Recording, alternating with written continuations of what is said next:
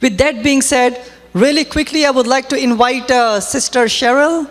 Please, if you're here, please come on over, Sister Cheryl.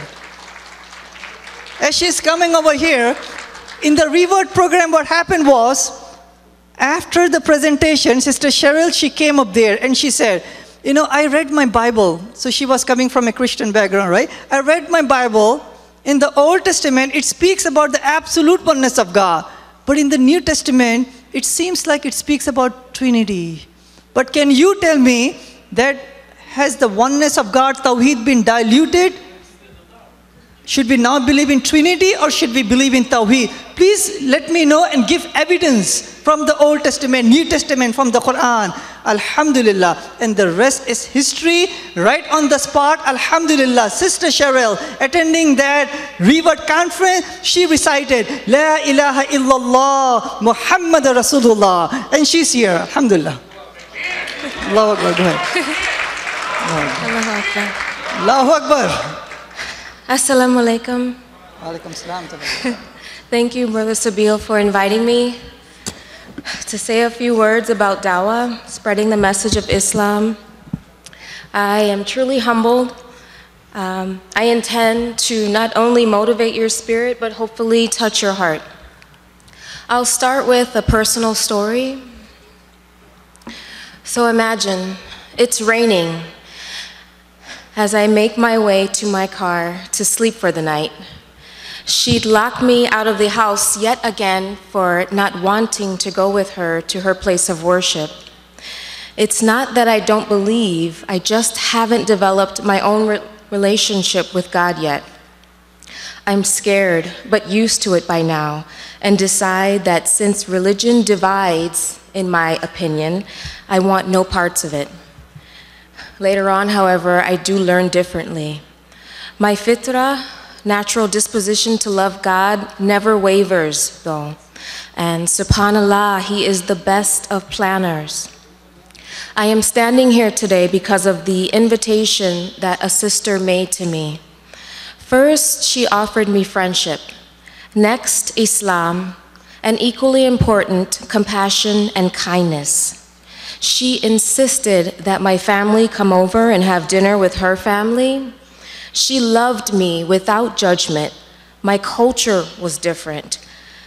My skin was different. My past was different, but none of that mattered. I took my Shahada this past October 1st with Dr. Sabeel, and although terrified, once the words had been uttered, immediate relief settled in.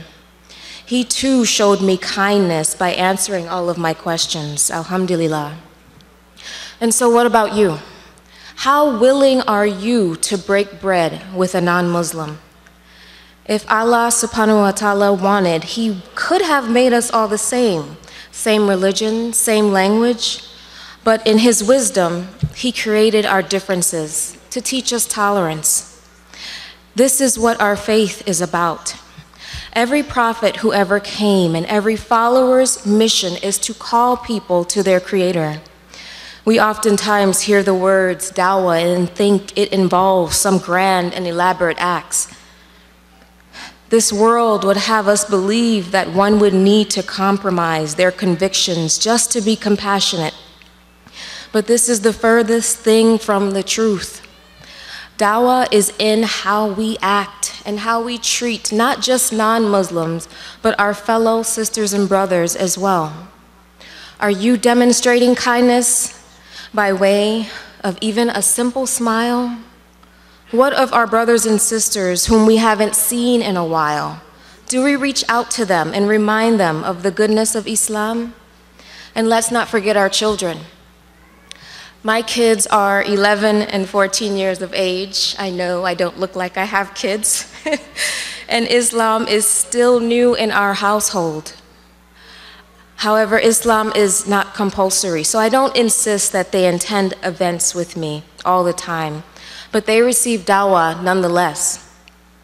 My daughter, who I'm pretty sure is borderline atheist, asks me why I haven't prayed when I get weak in that area.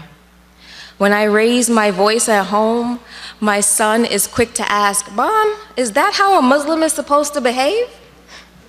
I give him that look. We all know that mom look.